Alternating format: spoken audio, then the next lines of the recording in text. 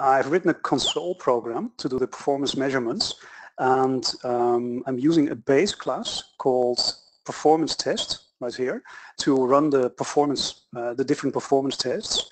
I have three methods here: measure test A, measure test B, and measure test C. So these are virtual methods, and in any derived class I will put the test code in here. And the format is always that the first one, test A, is the baseline test. So this would be unmodified slow code.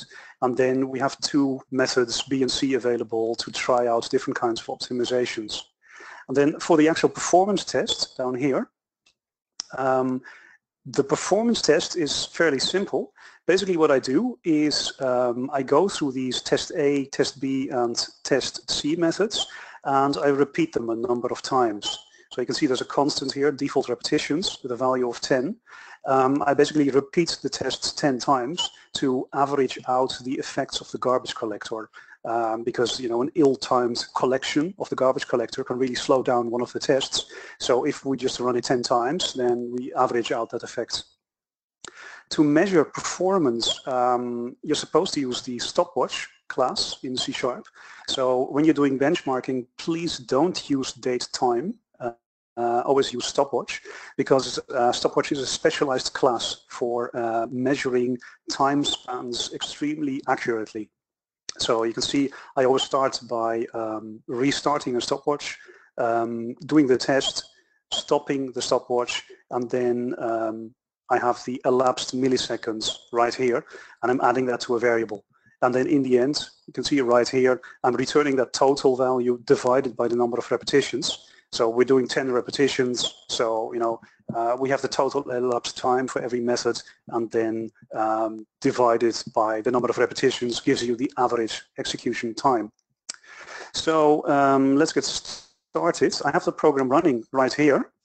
So it's a console program with 8 tests pre-configured, and I can simply select a test and run it. So you can see the first one is exceptions. Let me go back to the code. I'll show you the code. So the exception test is right here. So you can see it's just a class that derives from performance test. So I get to implement these measure A and measure B methods. So what I'm doing, check this out here in the constructor. What I'm doing is I'm filling a list of 1,000 strings. So I've got a list of strings, 1,000 strings, and every element in the list is a number. The number has 5 digits, so I pick them from this list at random, and you can see I have an X here at the end. So what this code does is it mixes digits together to create random numbers, and 1 in 11 digits is going to be an X, which will make any number invalid. So 9% of my list element population is going to be invalid and won't be able to be parsed. So what does my test do? You can see right here, test A does a simple int.parse and catches any format exception, and test B does int.tryparse, and that's basically the only difference.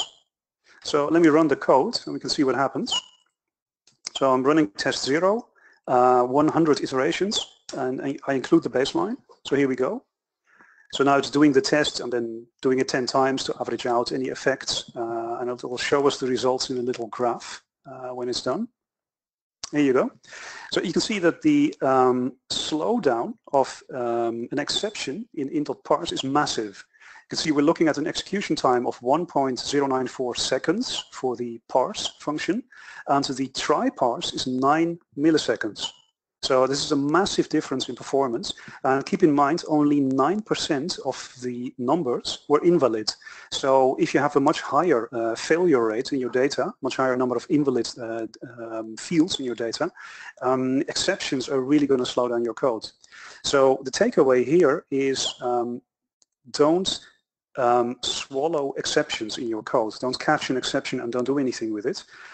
If you're parsing a lot of data, make sure that you validate the data before you try to parse it, and don't do it the other way around, where you first parse the data and then catch the exception, and then in the catch block, you recover your code. I mean, you can do that, but it will really slow down the execution of your code. Exceptions are super slow. They take roughly 1 microsecond to execute. And I mean, it's incredibly slow, and that's because they're intended for debugging purposes. They capture the stack trace, they capture the context of the executing thread, and they prepare all this debug information. So they're not supposed to be thrown in mission-critical loops in your code. So first takeaway, don't catch exceptions. Avoid exception throwing as much as you can in mission-critical code.